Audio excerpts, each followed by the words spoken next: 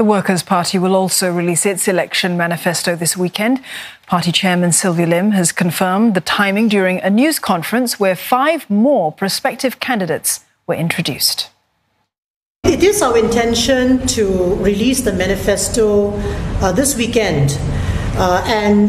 We don't want to take the sting out of that announcement. So that's planned currently for the weekend. So akan datang. And we will have some of the, as you call, newer leaders explain a bit more about the manifesto and what it means for this election and for Singaporeans as well. So far, the party has revealed 9 out of the 21 candidates that it plans to field. They're a mixture of new and old faces. When asked whether he's concerned about the speed of rejuvenation, Party Chief Pritam Singh said it's important not to rush this process. It's important to get people who are committed to public service, and I think that was a point Raisa alluded to earlier. Now, if we have people with that spirit, with that attitude, with that passion, then the speed of rejuvenation, I think, will take on a life of its own. But we should not force that process and force individuals who are not prepared to stand and represent the interests of Singaporeans strongly, fearlessly in Parliament if they're not ready to. So that's where we stand. Now, out of the 5 prospective candidates introduced by the Workers' Party today, 2 will be standing for the first time. Vanessa Lim tells us more. A time to build a Singapore. 26-year-old Raisa Begum Farid Khan is the youngest out of the 21 potential candidates the Workers' Party is fielding in the upcoming general election. The social activist is the founder and director of programs at Reina Movement, a non-profit organization that helps underprivileged women. This will be her first time standing for a general election. I've been politically engaged since I was 17. I was really involved with student politics, and I've had a lot of conversations as well here engaging politicians. What I would bring to the table is a different voice, someone who has walked the ground, someone who's involved in civil society groups and understands the concerns of young people. Another first-time potential candidate is 44-year-old James Lim. He's an associate professor of economics at Essex Business School.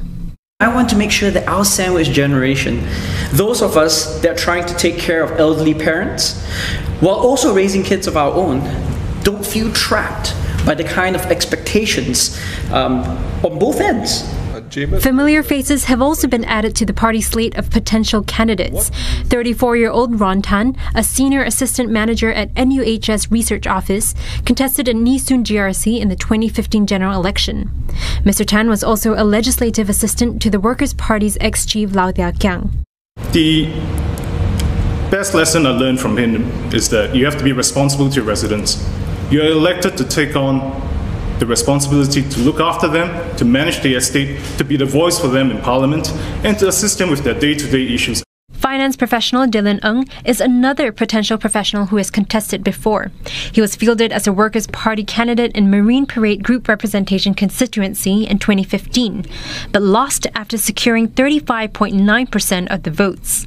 The 45-year-old wealth advisory firm director shared what he has learned from that experience. Basically, it's still about having the heart to serve, listen to resident needs. Okay, once you have the heart to serve and you hear their pain point, I think you can truly empathize with them, and you can truly then stick out your conviction and say, yeah, this is the thing I want to do for you. The party also introduced former non-constituency Member of Parliament Dennis Tan. The 48-year-old lawyer from shipping law firm Dennis Matthew previously contested in the 2015 general election in Fengshan's single-member constituency.